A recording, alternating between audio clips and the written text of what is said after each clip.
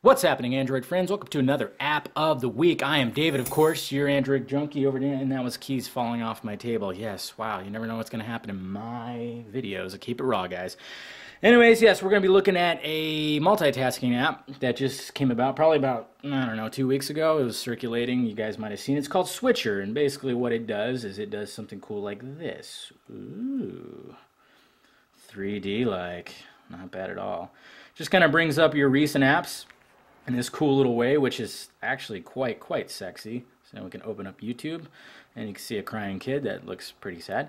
And even when you're within the app, if you touch the sensitivity area, you can still go through different apps. Like I can go to my Hootsuite. Not bad at all. And then you can take a look at the app right here.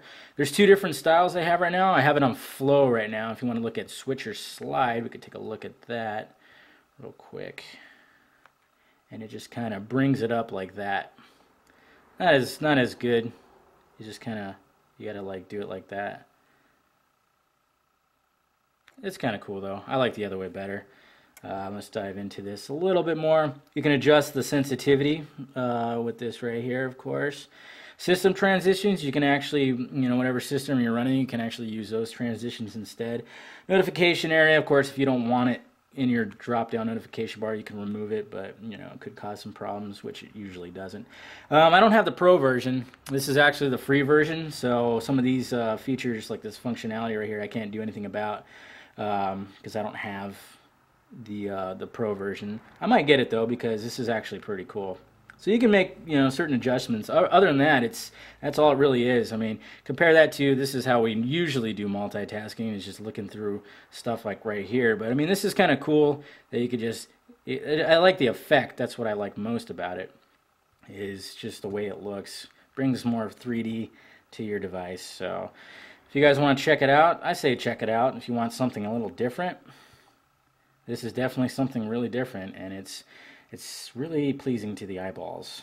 I have it inverted too. As you can see, I go one way, it goes the other. You can actually adjust that. So yeah, check it out. There's a free version to try out first, and then of course if you want more features, you can get the pro version. I think it's like $1 something. So just do your Google opinion surveys, and there you go. You got credits right towards that. Alright guys, yeah, let me know if you've tried it and how much you like it down below in the comments area if you'd be so kind. And also subscribe to the AndroidSPIN channel if you have not already. And hit that like, thumbs up button too if you liked the video. Well, alright guys, I am David, your Android junkie over at AndroidSPIN.com. And this has been App of the Week, Switchr. I could just do this all day. You ever done that?